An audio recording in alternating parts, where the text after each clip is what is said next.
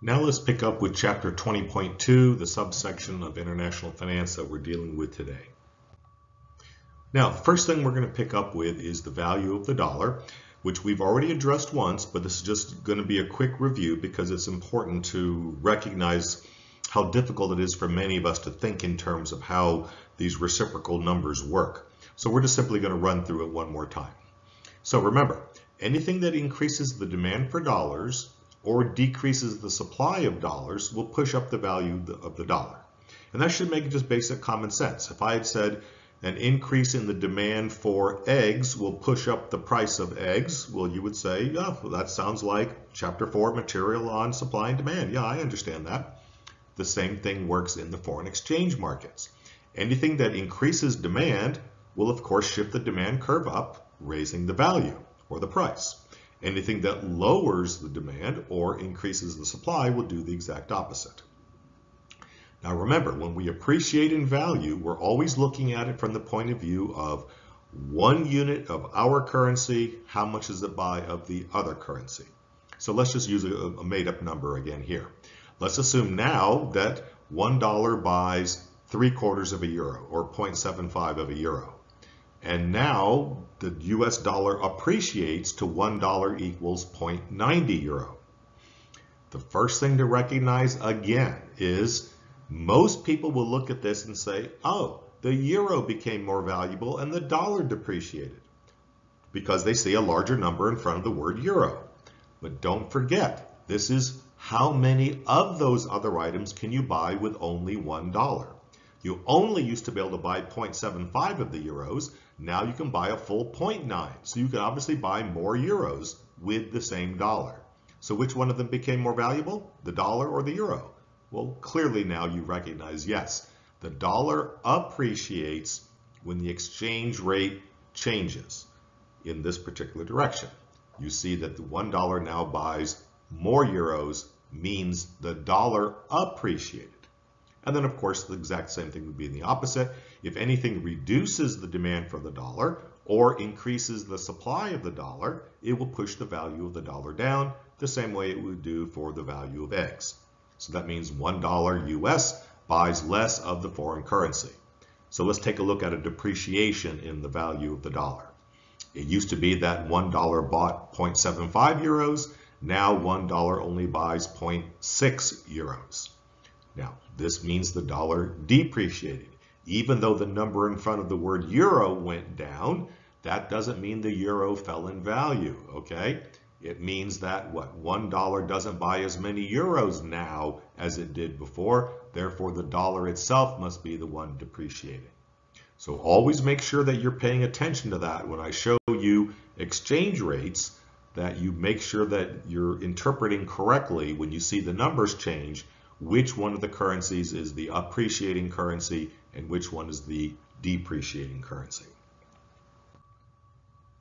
And this leads us straight into this particular slide. The value of two currencies varies inversely, which is just a fancy way of saying if the US dollar is going up in value, then the other currency we're talking about must be going down in value. Since we're comparing euros and dollars, well, we'll just continue using that as our example. So if the dollar appreciates against the euro, then by definition, the euro must necessarily be depreciating against the dollar. The two of them cannot appreciate at the same time against each other. That's physically impossible. So if the dollar depreciates against the euro, then by definition, the euro has to be appreciating against the dollar. So always remember that. Now let's take a look at the balance of payments. The balance of payments oftentimes generates a great deal of controversy in people's minds. We talk about this on a regular basis. Politicians talk about it. We talk about having trade wars and things like that based on the balance of payments.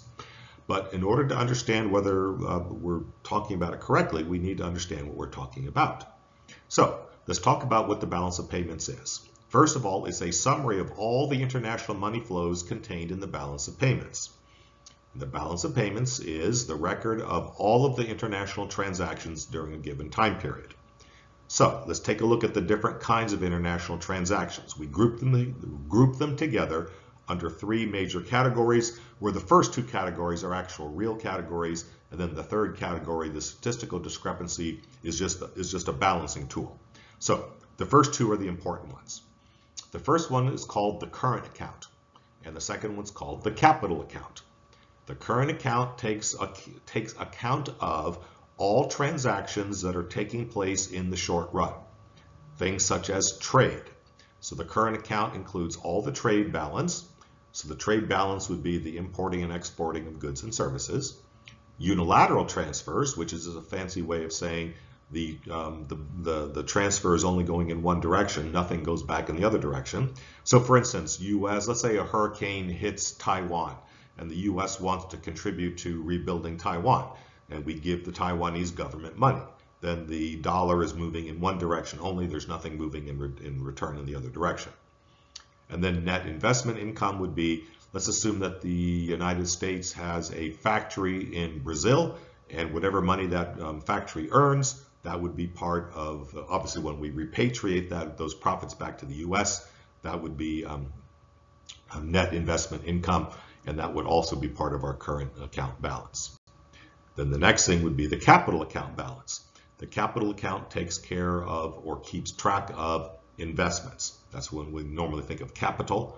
That would be investments.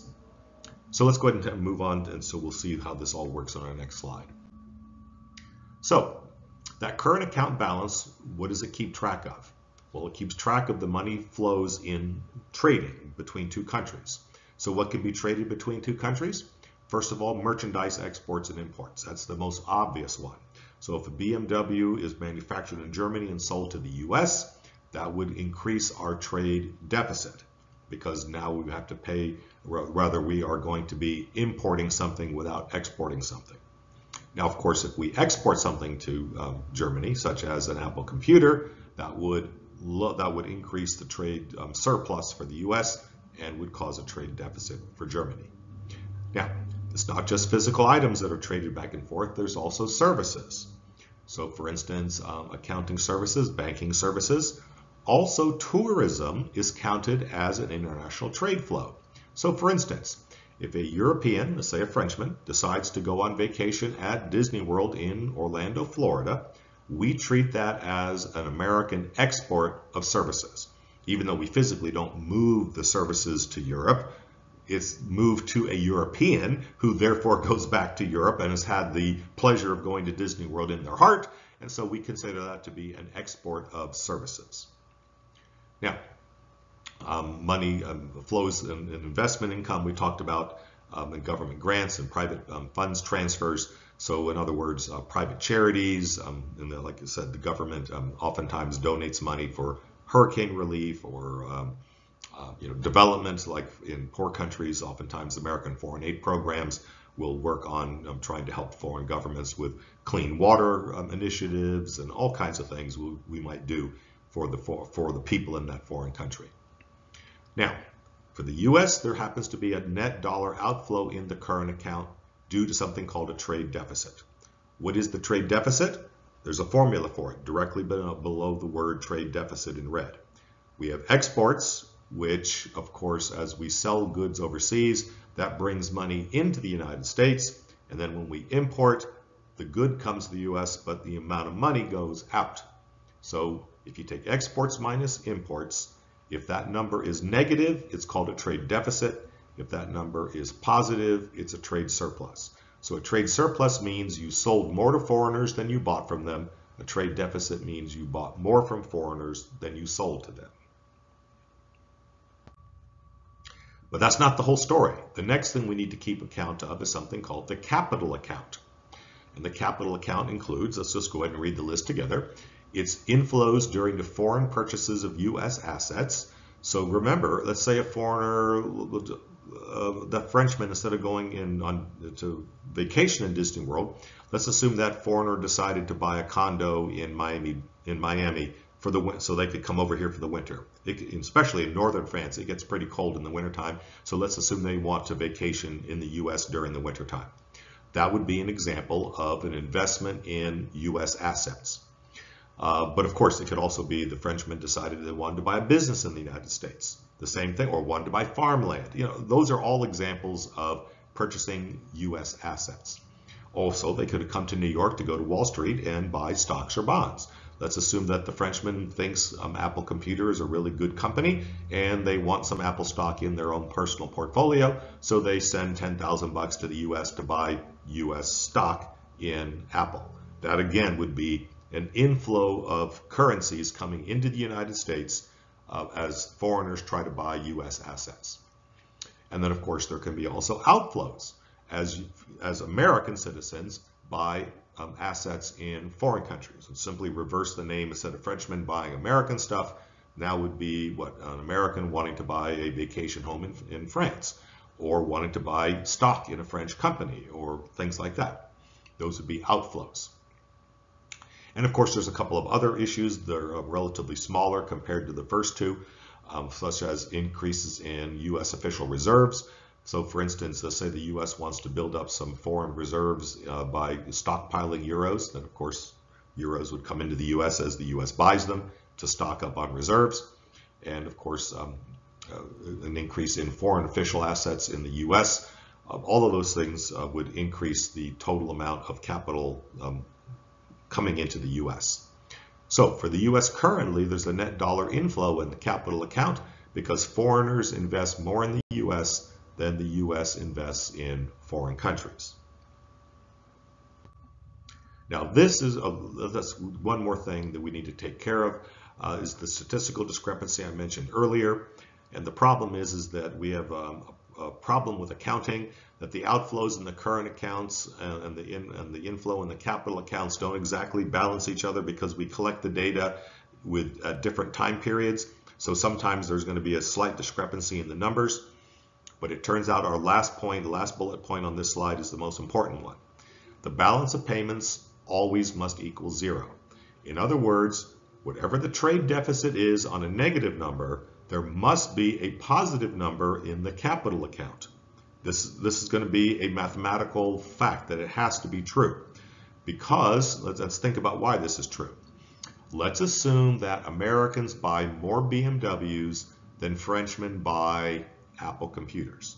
Let's assume it's $1 million, just to make it a round number. So Americans buy $1 million more of BMWs than Germans buy of American computers. So we run a trade deficit of $1 million. Now, what do the Germans do with that million extra dollars that they have received from selling the BMWs than they paid for the Apple computers? What's the chance they're going to put it in a bonfire and burn it? Well, zero chance of that happening, right? That money has to go somewhere. So if they didn't buy U.S. assets, they must have invested it in the U.S. in some other way. So those Germans who aren't buying that many computers must be investing it in something else. For instance, the German bought a house in Miami in order to have a nice warm place for the winter. My point is the money has to go somewhere. It can't just do nothing. So it turns out that the current account balance, whatever it is, whether it's positive or negative, is exactly offset by the capital account in the opposite direction.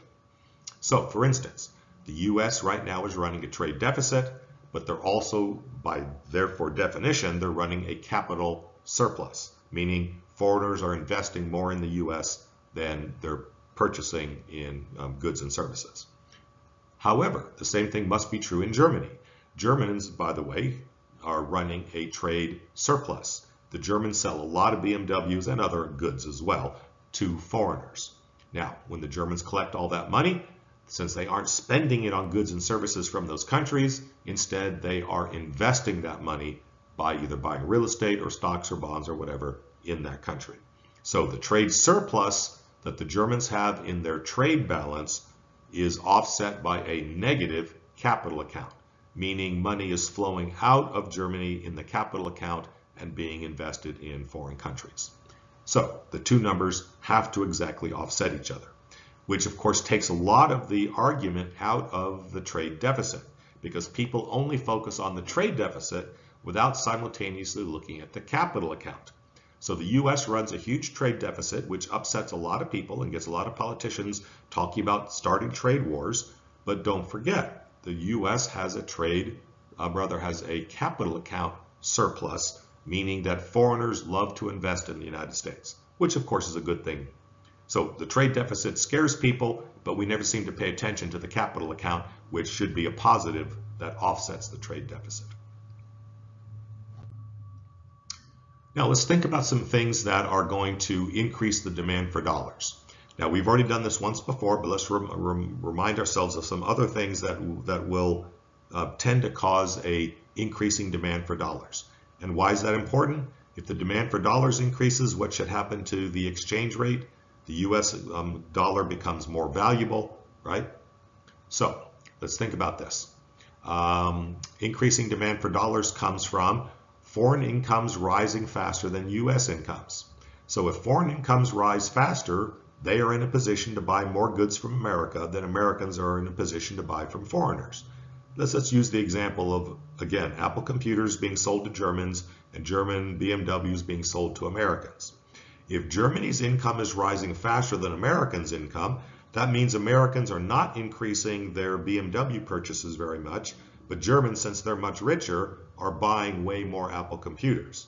So that would be an example there of the demand for dollars by the Germans would exceed the amount of demand for euros by the Americans. The same thing is true if foreign prices are rising faster than US prices. If BMWs are rising, rather if the price of BMWs is rising faster than the price of Apple computers, then Americans, when they try to buy BMW, need to buy more euros than foreigners need to buy of US dollars. So we would expect to have an increasing demand for US dollars by foreigners.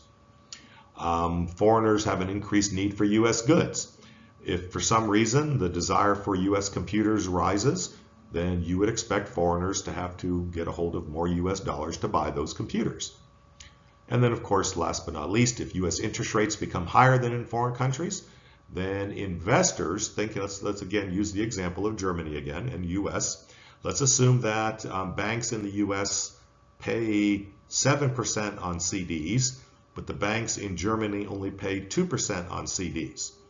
And you're a German with, say, $1 million in your account, and you're thinking, where do I want to put my money? Do I want to put it in a German bank and only earn 2%, or do I want to put my money in an American bank and earn 7%? Well, that should pretty well explain itself. It's pretty obvious why all of a sudden the German would say, I've got a bunch of euros, I'm going to go demand US dollars with them so I can get a hold of the US dollars and then put it in an American bank at much higher interest. So if US interest rates become higher than foreign countries, we would expect an increase in demand for dollars. And of course, vice versa. If interest rates in the US are lower, then Americans would do that. They would take American dollars, cash them in, buy foreign currency, and invest it in the banks of foreign governments, of foreign countries, in order to earn the higher interest. And then, of course, now the exact opposite is true for what causes a decrease in the demand for dollars. If US incomes are rising faster than foreign incomes, then we would have lots of Americans trying to get a hold of foreign currency and obviously not as many foreigners trying to get a hold of American currencies. So that would have a decrease in demand for US dollars.